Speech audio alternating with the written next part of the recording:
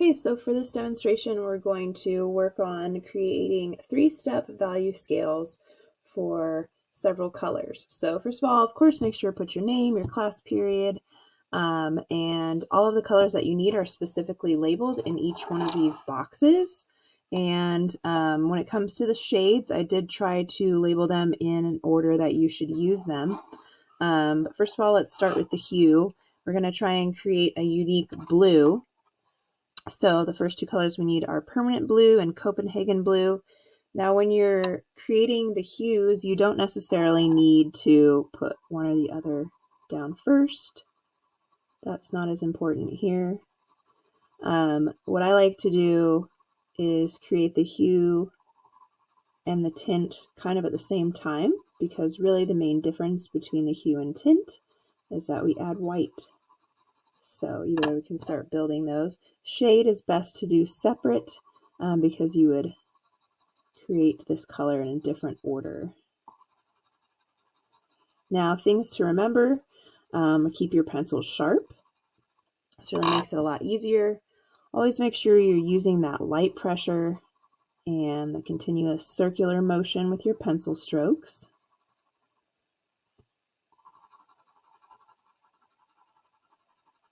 You don't have to fill in the whole box.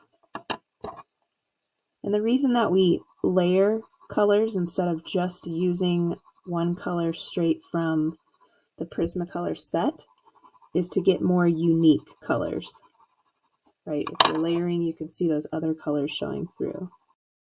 Okay, so with the tint, the only difference between the tint and hue is that we're adding white.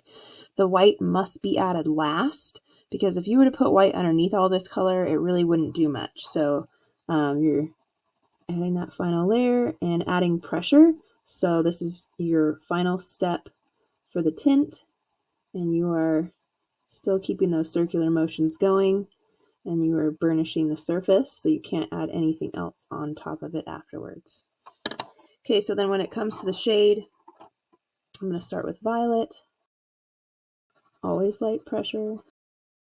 Then the permanent blue, Copenhagen blue, indigo blue. Now this dark green is going to change it quite a bit. Okay, and then you'll go back in and you'll add more layers.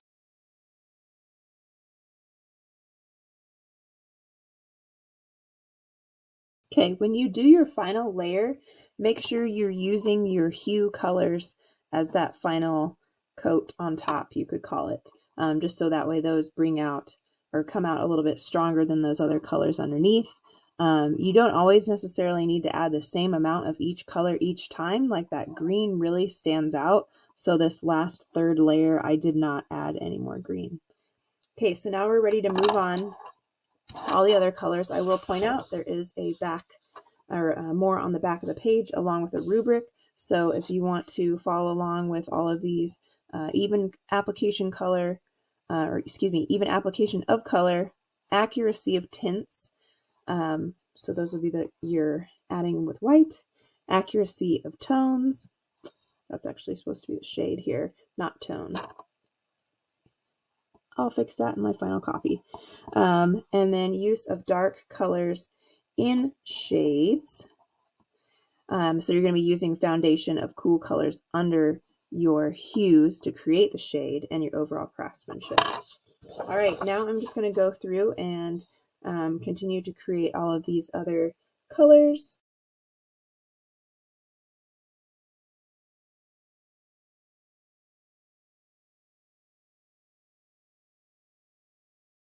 So when you do your shades, you want to start with the cooler, darker colors to create a nice foundation. That goes for creating any darker values. You have to work really lightly though. If you put too much pressure of those different cooler values, then you'll have too much of it showing through and it will alter your color too much. So work really slow, take your time. Look at how little green I'm putting down there. Super light pressure.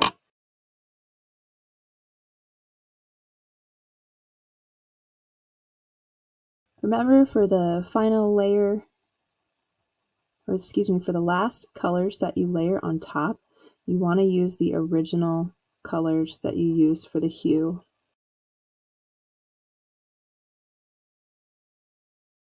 For the yellow, I should say the yellow value and the orange one that's on the back side can be a little bit tricky. Just to show you carefully, I'll start with the shade here. You're going to start with the violets, and it has to be super light.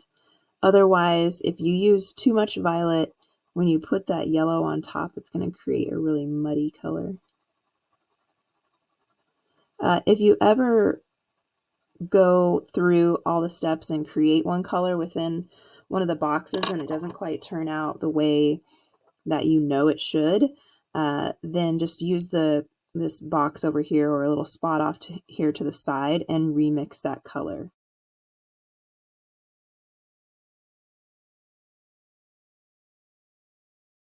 So I would say on average I add about 3 layers of all of the colors except when it comes to dark green.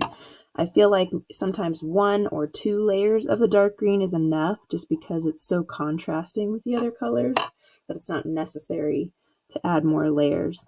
But as you build up your layers, when you start, or excuse me, when you get to your regular hue colors, which are also referred to as your local color, try to resist from just pressing harder to get it to change.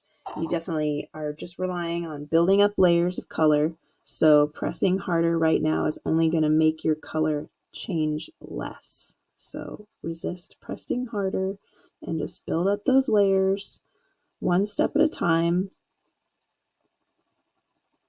But always remember to finish with your local colors, which are the hue colors.